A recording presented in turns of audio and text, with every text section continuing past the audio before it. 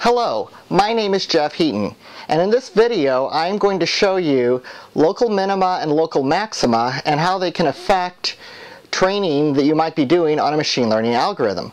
One of the most common questions that I get asked on forums and in support of INCOG and my books is, why does my training progress nicely up to a certain level, then it just gets stuck at this one point and will not proceed further?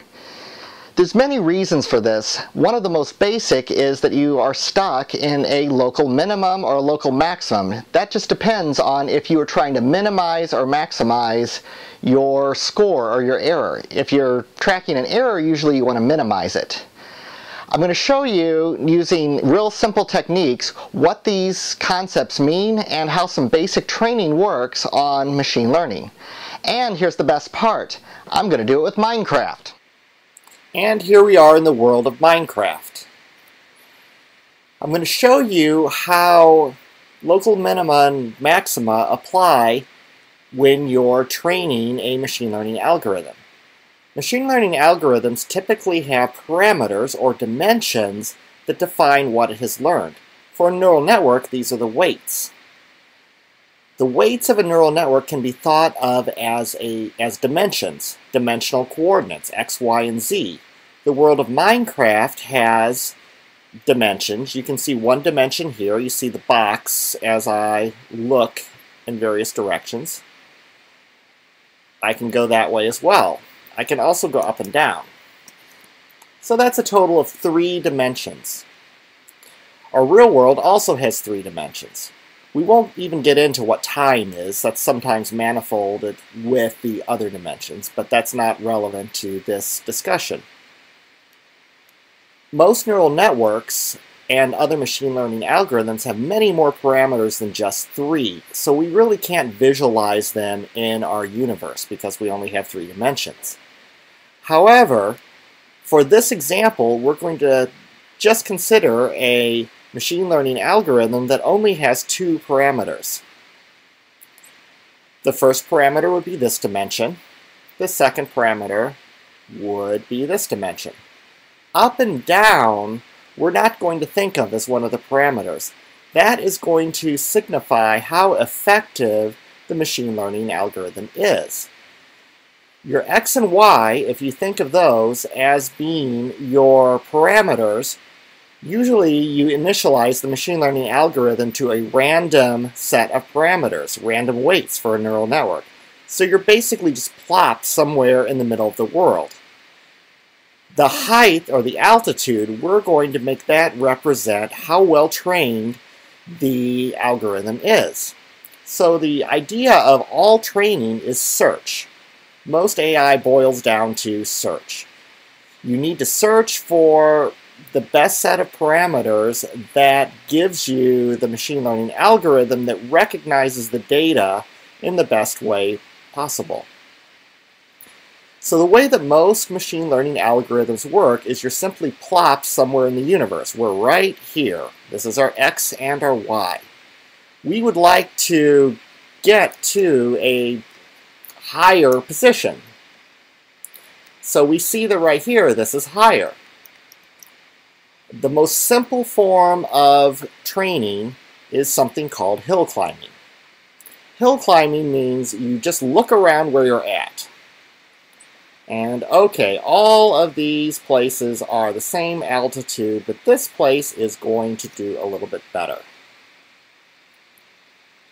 And we continue sort of in that direction, and we find, oh, here is a better. If I adjust this dimension, I can get to a better spot.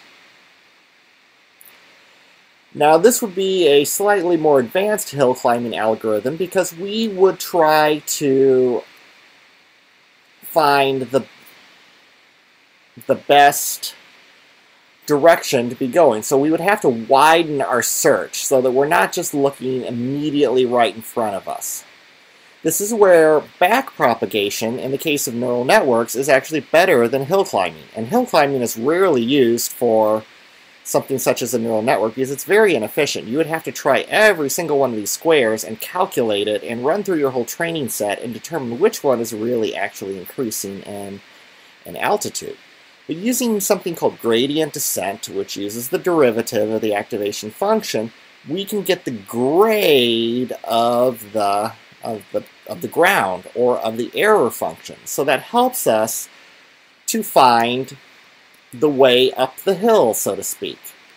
So every time I move, I'm adjusting those weights. That's really what happens as we're training. We're adjusting the weights or the parameters of the machine learning algorithm, and we're gradually increasing in altitude. Now we're at the top of the hill. We have trained to something fairly desirable. If this was a neural network being trained or some other algorithm, you would see that your error had fallen considerably, perhaps since where you were there, when we started at the bottom of the hill. However, we are now in a local minima. What does this mean? We have found a fairly desirable location. We really can't get to higher ground without considerably decreasing our overall effectiveness. We'd have to go back down the hill, and machine learning algorithms don't usually like to do that, especially if they're a local search. But what do we mean by local minima? Local minima, this is actually a local maxima because we're at the top of the hill. We're trying to maximize the score. But if we look over there, there's a mountain. This shows us that we are stuck in a local minima. It would be very difficult for the machine learning algorithm to allow the parameters to decrease, just so that we could go over there and climb that much bigger mountain. And you know what? Behind that mountain, there might be an even taller mountain. This is one of the issues with a local search, such as backpropagation, hill climbing, or many of the others. The fact that you're stuck now in this little area. Your error is not going to decrease because you've climbed the top of the hill. Now this is just with 2 dimensions, but the exact same thing happens when you have more parameters. I mean, you may have hundreds of parameters in your machine learning algorithm. That equates to a 100-dimension space, which we just simply cannot visualize living in a 3-dimensional world. But the simple example scales up to that. When you're stuck in a local minimum, you are, or maximum in this case, you're at the top of the hill and you are too greedy to go and find a taller mountain to climb. And unfortunately, most machine learning algorithms, training techniques, you can't look this far in the distance like I'm doing here.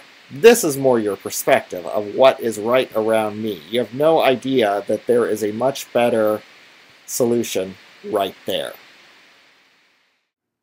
What about the global maximum? The global maximum would be the highest point in all of the Minecraft universe. Good luck finding that. The Minecraft universe is infinite. It simply generates more terrain as you move throughout the world. That's pretty much the same thing that you're facing with training a machine learning algorithm.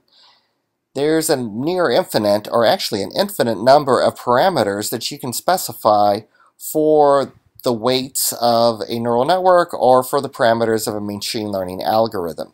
The best case is simply to find an acceptable local minimum that is high enough and is acceptable for what you need.